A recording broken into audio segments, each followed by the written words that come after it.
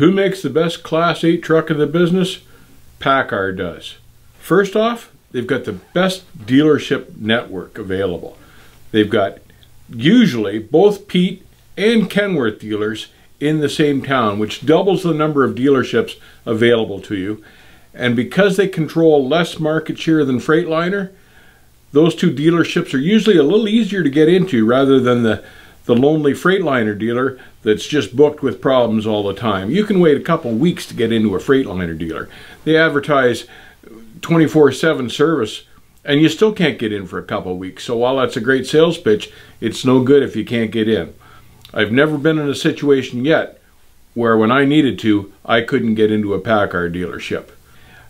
Because they have better quality control of their vehicles, it also means that they're building a better truck, so you're experiencing less downtime, less shop time. And that is highly important when you're buying a truck. They've got the best classic truck appearance. They've got the best aerodynamic truck appearance. They're building their own engines now, which means it's kind of like one-stop shopping. If you need repairs or warranty work, you can go in for engine work or truck work. The cabs have the best seal in the industry. They're the best insulated. Look at the wiring and the routing of the airlines. Best in the industry.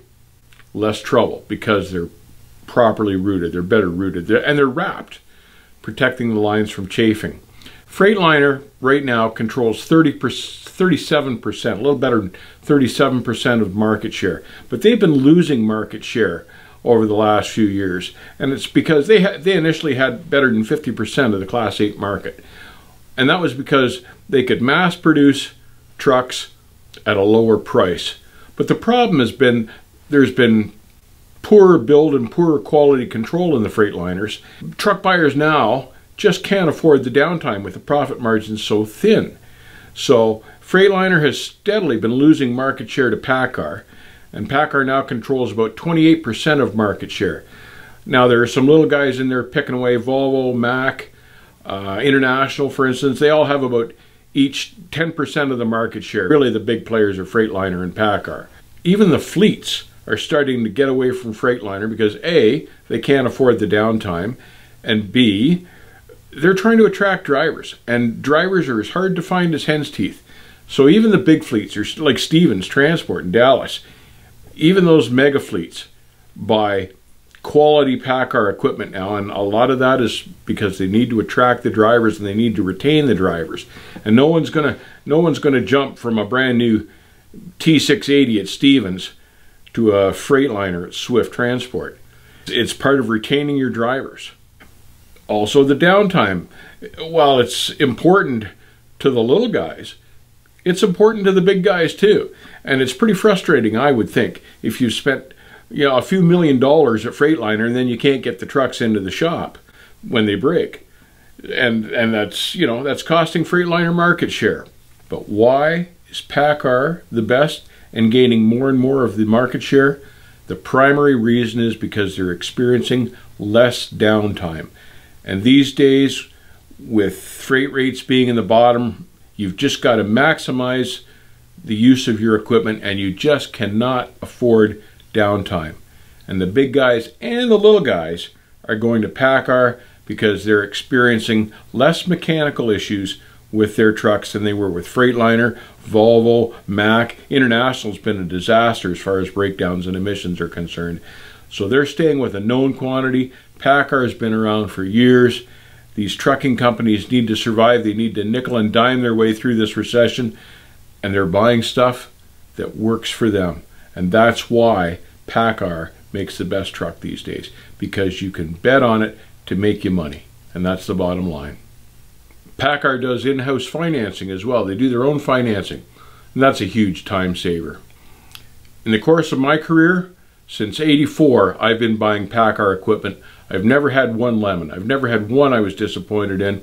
I've never had bad service from a dealership. I've never had major mechanical issues. I've had good trucks every time I bought one of their trucks, and a couple of them I've run for 10 years plus. In fact, including the one I'm running now. It's a 2004, still runs flawlessly. Never had any warranty issues with any of them. They've been excellent trucks for me. They've all made me money. And that's what I'm in the business for, is to profit. If I did have an issue with any of my PACCAR trucks, they stood behind me 100%, warrantied it, and I was on my way again. I know that the Freightliners are just cheaper to get into these days. I also know a whole lot of guys that have gone the Freightliner route and have had a whole lot of issues with them. And some of them, Freightliner has just stepped away and said, well, live with it, deal with it. They haven't been able to fix it, so they just dumped it back on the owner-operator and said, well, good luck to you. Let me tell you an example of one little experience I had with Freightliner. A buddy of mine and I were getting ready to go load in Salinas in the morning.